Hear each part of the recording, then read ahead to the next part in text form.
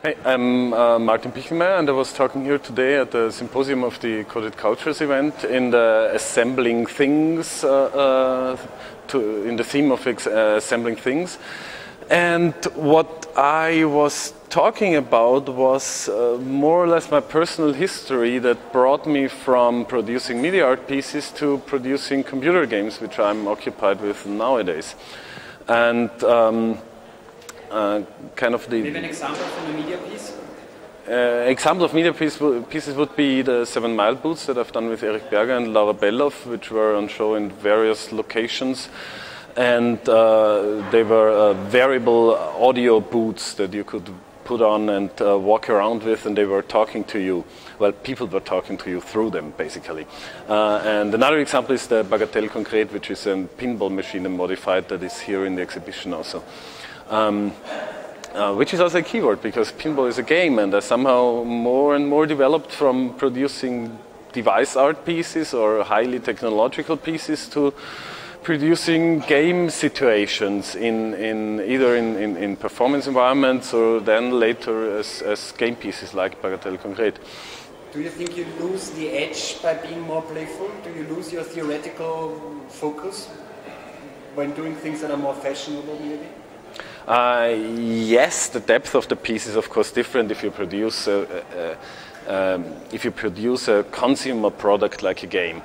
But game art per se is not less intellectual than any other media art, I would say. But it makes it puts the tangible interactivity in front of everything else, and that's what's very interesting to me. So if I produce a game now, I also use a rich cultural context and do a lot of research. But the interactivity and actually with games, of course, the fun is always in front of it. So that's maybe the difference, just where you put the emphasis, but not so much if you do research or if you have a theoretical aspect or not. Mm-hmm. Could you describe the game you've done for the iPhone? Well, we are working on the second game now, which is very close to release, but I can't talk about it yet. Stay tuned. The other game that we've done was a space music shoot-'em-up mashup between a music game and a space shooter. It's completely anti-violent because it has no explosions, but instead of blowing things up, you produce music by well, we don't even have shots, you just target enemies and they dissolve into music. That's how I could put it. In Austria there's a tendency to make a clear distinction between the critical or focused approach of art and the kind of the pure consumer products. Aren't you afraid that having a background as an artist, that the consumers will just demand that the game works well and is fun and they won't have any idea out of it? Well, if you do a good work, then it's not the question. On the other hand, I think this distinction is only made in very few areas of art. I mean, painters don't have to justify themselves for doing a beautiful painting. It's media art and it's performance art and it's maybe sometimes theater that has to fight this battle that we are important because we are so critical, but that's not so much the case in other areas of art, which doesn't mean that I'm now a kind of digital painter. I just think it's not necessary to produce art that it has to be critical. It's sometimes the right way to go and sometimes not. What is your main motivation if you approach a new project? What drives you? When I approach, well, that's actually the mode of working hasn't changed a bit.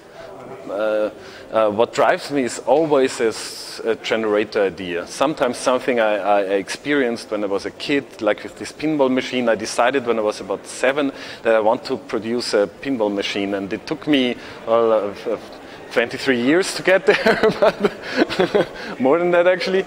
But it's somehow that I more or less wake up and have an idea out of anything, and then I just start working on it, and it changes all the time until it reaches a point of saturation where it where I can grasp it and fixate it and perfect it, and then I can release it into the public. And that's exactly the same with games as it is with any other creative product like art. So. Super. Maybe just I'll stop here, but could you explain the pinball machine? How is it different to a normal pinball machine? With the pinball machines, we just exchanged everything that has to do with the game of pinball, like everything that has to do with points and competition with music. So you don't play for a score, you play for music. You don't play better than someone else, you just play louder than someone else, or more intensive. So normal pinball machines reflects what you do on the playing field with lights and a bit with sound and of course with points. We reflected with music, so we more or less changed points for music, and the fun is that you get your own personal soundtrack to your style of play.